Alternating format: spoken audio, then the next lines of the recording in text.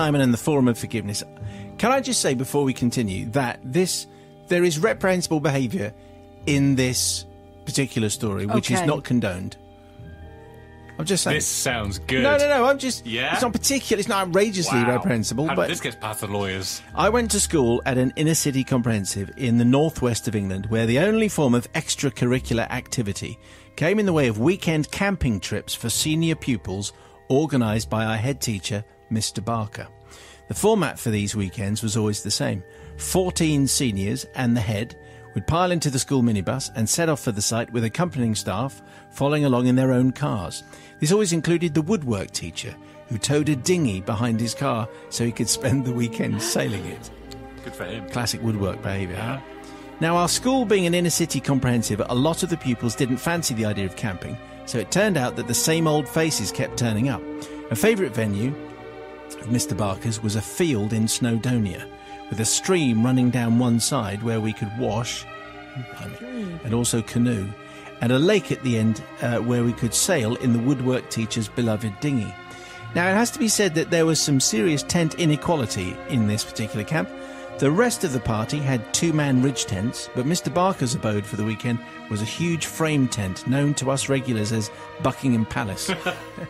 Here Mr. Barker spent the weekend with his entire family, who followed on by car and consisted of his wife, son, daughter and his psychotic dog Fido.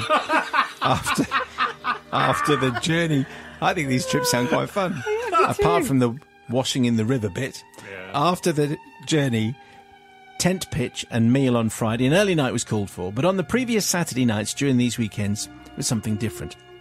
We would be fed our evening meal. Then, if the weather was good, the staff would build a bonfire for the children and retire to the large meal tent whilst we sat unsupervised round the roaring blaze. Someone would check on us at various intervals, but this became less frequent as the night wore on, and we would eventually be told to go to bed. Next morning, the contents of the camp rubbish bin would give mute testament to our lack of supervision. Lots of tins and bottles with labels which included the words % proof on them. Okay. Yeah. After a fairly humdrum day of activities on this particular Saturday, the evening came round and bang to form, the staff retired to their meal tent. Mr. Barker and his family were in Buckingham Palace, lording it up as usual, and we were happily sitting unsupervised round the blazing fire. Out came our special lemonades, and a good night was in the offing. Now, obviously, there's lots of reprehensible behaviour. Obviously. Yes. We don't condone that. No. Now, to make sure that we weren't discovered, we'd arranged a simple system. If the flap of the teacher's meal tent or Buckingham Palace so much as twitched, our spotter would simply burst into song, giving us time to hide the contraband. Our infrequent checks were accompanied by such campfire favourites as Row, Row, Row Your Boat, Kumbaya, My Lord, and rather appropriately 10 green bottles. Oh, very good. This system worked very well on the night in question until later in the evening, when a flap twitch resulted in a rousing chorus of Old MacDonald Had a Farm, and a shadowy figure approached the bonfire. People rushed to hide the illicit beverages, and then, as the figure got closer, we realised that it was, in actual fact, Mr. Barker's daughter. Oh, aye. Yeah. Hello. Who's the same age as us. She wants to sing as well. What are you up to? She asked. We're just sitting and having a sing, said one of our number, trying desperately to hide the can of pale ale that he'd been quaffing. That's beer, she exclaimed, because she's pretty smart. We hold our breaths. Was she about to reveal our ghastly secret to her dad? We waited. We waited a few more seconds, and then she said, "Can I have one?" So, phew, a tin was hesitantly passed over.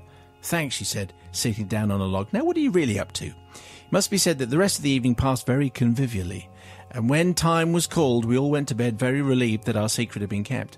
Of course, next morning the camp bin was overflowing with the results of our evening, something none of us had thought to address at the time. In the cold light of morning, I realised we had a problem. Surely there was no way Mr. Barker would miss this pile of cans and bottles. Well, he didn't. And Mr. Barker didn't hesitate to reprimand the guilty party over the contents, or who he believed to be the guilty party, because it turns out that the teachers had also had something of a night of it in the meal tent, and after our breakfast we could hear Mr. Barker giving them a thorough talking to over their consumption of lemonade from the night before. Quite right. Well, it turns out that they were at a loss to explain the sheer volume that had been consumed.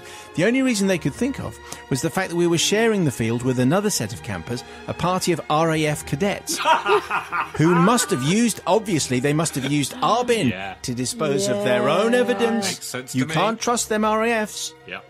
So anyway, Father Sam, I need forgiveness from those members of staff who had such a hard time from the head over their perceived level of alcohol consumption, from the RAF cadets who were blamed, even without knowing it, for the problem, and from the head himself for leading his perfect daughter astray. I must say that now I work with young children, I'm regularly checked and would not condone this behaviour at all, but as we say, different times, Yes. now would seem an appropriate time to say different times. That is Andy's defence, really.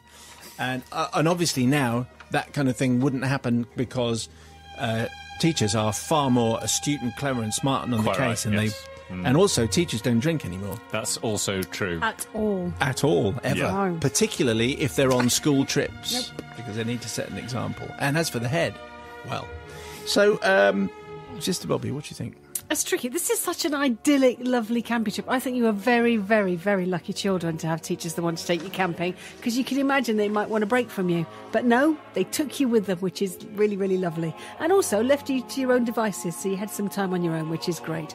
Generally, I think there was no harm done generally, and it seems that you were actually quite well, what's the word, behaved with what you were drinking with the lemonade. It wasn't kind of too much. You kind As of far kept as we it, know. you know, that's...